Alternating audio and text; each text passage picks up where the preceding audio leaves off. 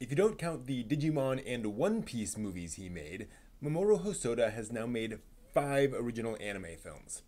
I think it's time to talk about the themes that weave through his filmography so far. Mamoru Hosoda's most obvious theme is that of family. It permeates all his movies and is even a strong theme of his work in Digimon. Every single one of his films centers on family relationships. Even The Girl Who Leapt Through Time, where this is least obvious, still features back and forth between Makoto and her sister. And what's lovely is that so many directors make those families in constant conflict. Harsh fathers, disapproving mothers, etc. His families are strong, just going through a rough patch. Typically, as some of its members are eager to leave the nest, like the boy in Wolf Children and the boy in The Boy and the Beast. And that leads to the second theme, freedom. In The Girl Who Leapt Through Time, Makoto wants the freedom to fix her mistakes. In Wolf Children, the boy Ame wants the freedom to live as a wolf. In The Boy and the Beast, Kyuta wants the freedom to live his own life in his own way. And in Mirai, Kun wants the freedom desired by all young children, to do absolutely anything he wants. And what's interesting is that each film explores freedom from a different angle because there are different kinds of freedom. Makoto's desire and Kun's desire are presented as understandable but fundamentally perverse. You can't really fix the past, and doing whatever you want has terrible consequences. In contrast, Ame and Kyuta both get pretty much exactly the freedom they're looking for, the freedom to explore their own paths and be themselves. Incidentally, a lot of people think that Japanese always suppress the individuality of individuals in favor of the group. While there's a little truth to that when it comes to group decision making, that does not mean that individual desire is always ignored in Japanese society. And Hosoda's films show this in how its characters are often clearly defined individuals who not only struggle to fit in, but also forge a unique destiny in life.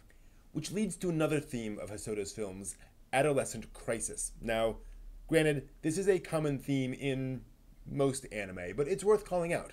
Makoto's definitely feeling her oats in The Girl Who Leapt Through Time, Kenji is going out with a girl for the first time in Summer Wars, and indeed, Natsuki deals with the death of a family member. At the end of Wolf Children, the kids have to figure out how they should live, and of course, The Boy and the Beast is all about adolescent crisis.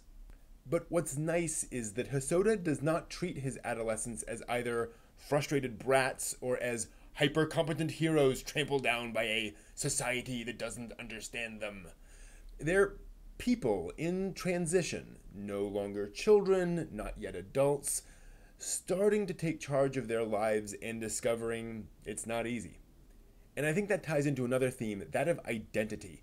Hosoda's characters are usually trying to figure out what's right for them, and they're often surrounded by characters who are very confident in themselves and have kind of figured it out, like the grandmother in Summer Wars. Indeed, the subject of identity is strongest in Hosoda's most recent film so far as of recording this, Mirai. We see not only Kun's exploration of his family history and what that means for his makeup, but even his parents talk about how having children changed them. But what's also nice is that you never end one of his films feeling like that identity is perfectly forged. It's still changing. Moving on to our final theme, possibly obvious but worth calling out, the 4 seasons are well represented in Hosoda's works, particularly summer. I mean, obviously Summer Wars, but in general, the seasons are represented very strongly. And he does this by actually focusing on them visually. We'll cut to a massive bank of clouds in a deep blue sky, or a bed of flowers in bloom. Indeed, in Wolf Children, he uses winter not just as a backdrop, but as something that almost kills Ame. Now there's a theme. So that's it, a brief look at some of the major themes of Mamoru Hosoda's filmography. Very brief overview, I know, but I wanted to identify a few major themes to kind of get your mind going and invite you to look at his films yourself. His films do reward study, and so I hope you find things that I haven't noticed, because it's always exciting digging into somebody's filmography for something and noticing a theme, noticing a trend that others haven't. So I hope you do.